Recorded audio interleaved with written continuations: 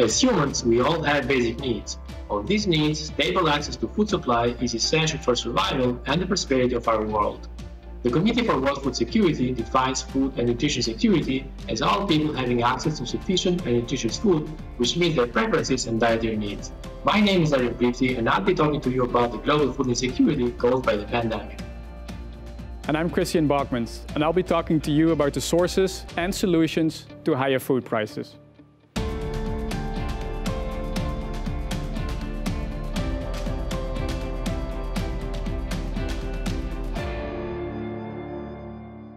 In the first part of the presentation, we'll see how food insecurity measured by the prevalence of undernourished varies with changes in GDP per capita, food inflation, and social safety net spending. In the second part, we'll see what drives food inflation. The global economic crisis induced by the pandemic could erase decades of progress towards the achievement of Sustainable Development Goal number 2 of the United Nations, also known as Zero Hunger by 2030. But why is fighting undernourishment important? First, undernourishment can hinder the accumulation of human capital and limit a country's growth potential in the long run. Second, it can pose a threat to social stability in the short run. Here's what happens. People lose their income and their jobs during a recession. Many have to cut down on food expenditure, which may result in undernourishment and hunger, and in some cases, even in famine. Using global data on the last 2 decades, we found that for every 1% reduction in GDP per capita during a recession, there is a 1% increase in the share of undernourished on a global scale. The second most important factor is food prices. We found that food inflation drives up undernourishment, but the effects are 5 times smaller than those of income, making income changes by far the largest driver of hunger. However, average income is not all that matters. The way income is distributed in a country makes a difference, which is why we looked also into the effect of redistributive measures like social protection. These are programs that supplement people's income during unemployment, illness, or other financial hardships. What we discovered in our analysis was that an increase in social protection expenditure by 1% has an effect on undernourishment of around the same magnitude as food inflation. It reduces undernourishment by 0.2%, making the increase in safety net spending just enough to counterbalance the increase in food prices. What can governments do? Expanding safety nets in the short run and putting economies on an inclusive growth trajectory can restart the process of eliminating global undernourishment. As my colleague Ervin just explained, food price inflation can increase food insecurity. Now, you may have noticed that lately your groceries at the local supermarket have become more expensive. You're not the only one.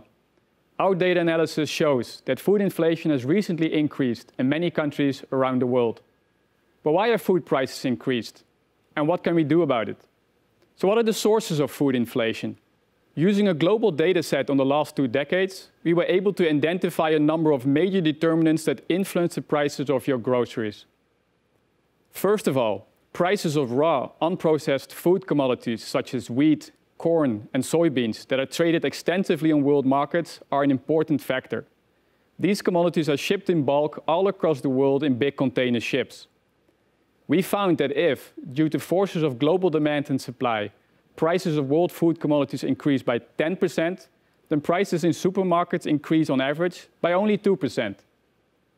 This pass-through from world food inflation to domestic food inflation is incomplete because taxes, subsidies, price controls, weak market integration, and distribution costs all hinder the transmission of international price variations across borders.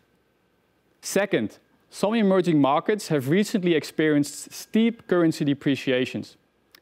Now, this is problematic because most food commodities are traded and paid for in US dollars. A currency depreciation weakens a country's purchasing power, and if the country is a net food importer, this tends to raise food prices in grocery stores. Third, agricultural production fluctuates with the weather. Because weather is so unpredictable and varies from year to year, in some years the harvest will be good, and in other years it will be disappointing. This is particularly relevant for countries with small crop areas. And these disappointing harvests are likely to become more frequent with climate change. We found that a typical negative domestic food supply shock today increases domestic food prices by 0.3 percentage points, a sizable effect. A typical regional food supply shock is even more important and raises domestic food prices by 0.7 percentage points. Now we know some factors that influence food prices. How can policymakers control food price inflation? First of all, free trade can function as a hedge against domestic food supply shocks. This is because if harvests are disappointing in one country because of bad weather, it's very likely that there are other countries somewhere in the world where the harvest is better than usual. Second, countries should make sure they jointly invest in adequate buffer stock reserves that can act as an insurance against negative global food supply shocks. Third, promoting currency stability. And fourth, developing climate-resilient agricultural production systems will also help. Finally, policymakers should try to avoid, as much as they can, the use of trade barriers to stabilize domestic food prices. While such policies may work if they are pursued by no more than a handful of countries, these policies quickly become self-defeating if other countries also impose such barriers.